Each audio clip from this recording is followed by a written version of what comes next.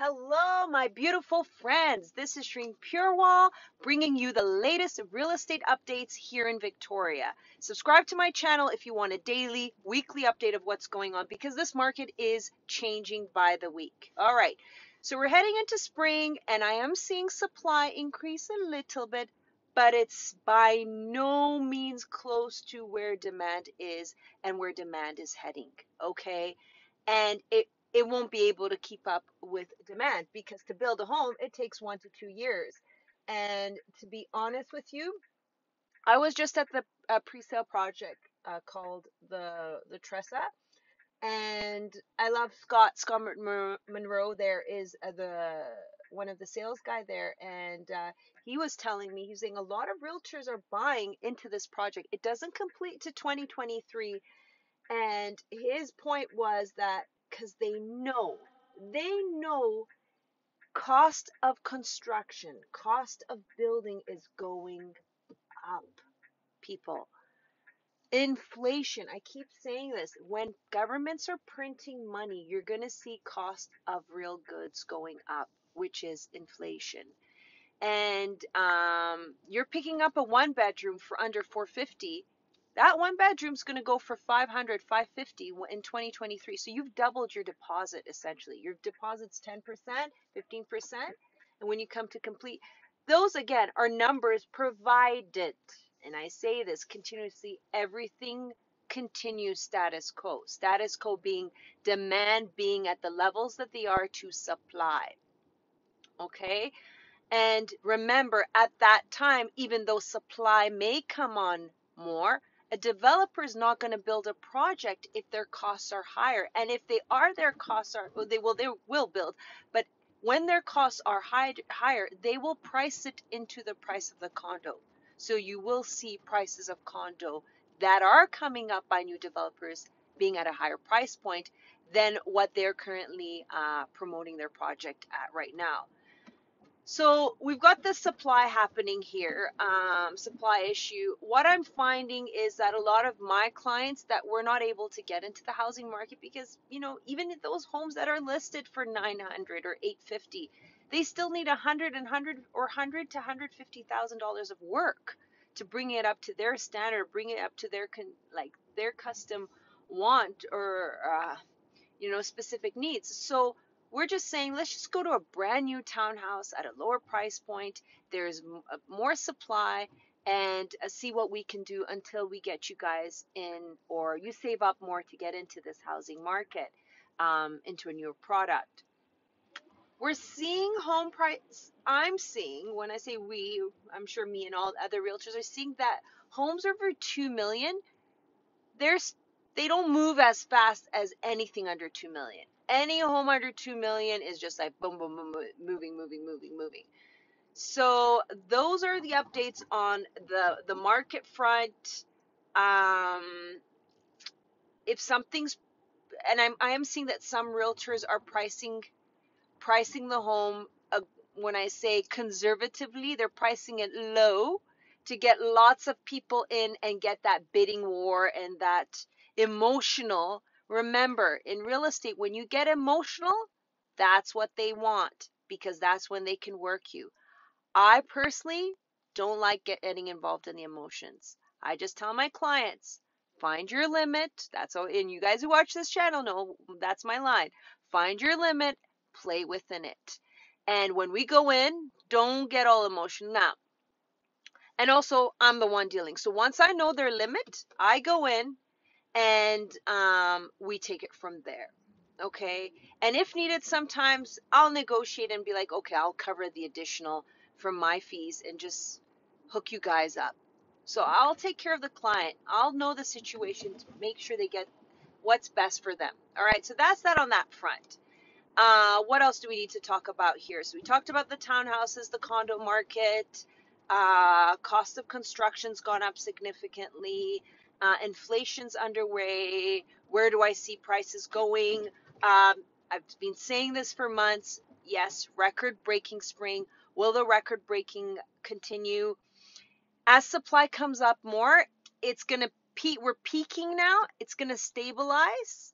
I don't see it dropping. Victoria doesn't drop because of the demand here. It could very well drop in other places of Canada. It's dropped in Calgary.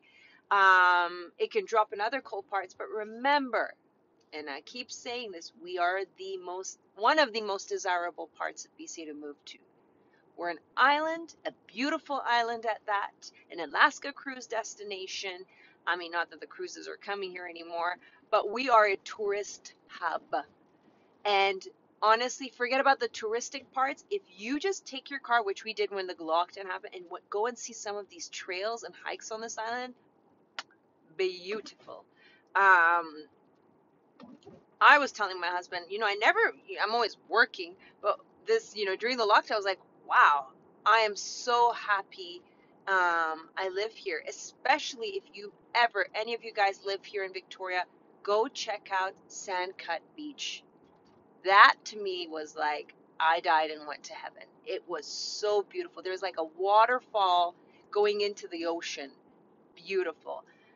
Jordan River, those areas, 45 minutes from where I lived, I could see a waterfall go into the ocean, and it was just a spectacular view.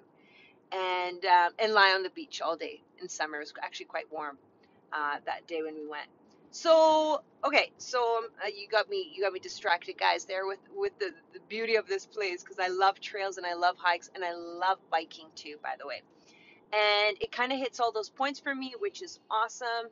And I do like the fact that there's water activities. If you like to kayak, get your kayak, go to the water, and just go, right? The best things in life are free. And honestly, the best things in life that are free are offered here. The trails, the hikes, the water activities, the tubing down up island, lots of cool things to do. All right, so back to the real estate market. I've been getting questions about, property transfer tax, vacancy tax, legal fees. Legal fees on a normal real estate transaction. Okay, and some people have, lawyers that just say, oh, my lawyer that does my company, can you do real estate too? Yes, most realtors have a paralegal and like a legal assistant, and they are trained to know how to do title as well. You can go to a notary as well. Notary tends to be slightly cheaper, but not that much different, I find now, from a lawyer. A lawyer fees are around 1200, 1200, 1000 I've seen, to 1300 for legal fees. And a notary being cheaper than that, so more on the 900 side. But I could be wrong. I would double check that. But your legal fees, I haven't seen them being over 1500.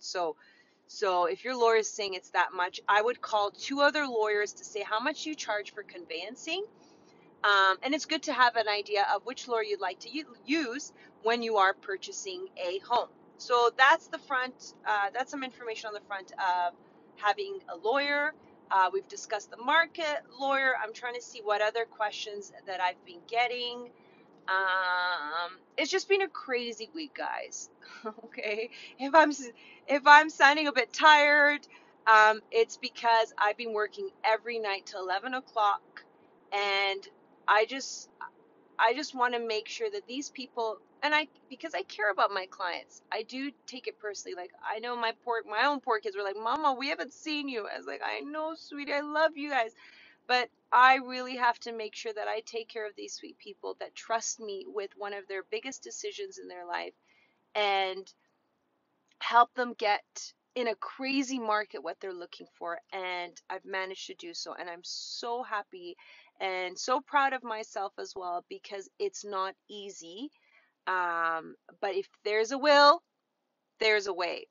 And we're going to make that happen for good people, to get them what they want. So, guys, I can keep going on and on, but I need questions from you guys. I can talk about several topics. I need topics from you guys to talk about. Let me know. I mean, today, if there's cost items you want to know about, what do I recommend for inspections? Are inspections necessary? What type of inspections? What are big cost items that come up to you in a building? I mean, there's so much I could cover. And I like to hear from you guys what you need to know so I can help you, because that's my goal. Cheers to that. Take care, sweet people, and I love y'all. spreading some love, positive energy in these crazy times. Take care. Bye now.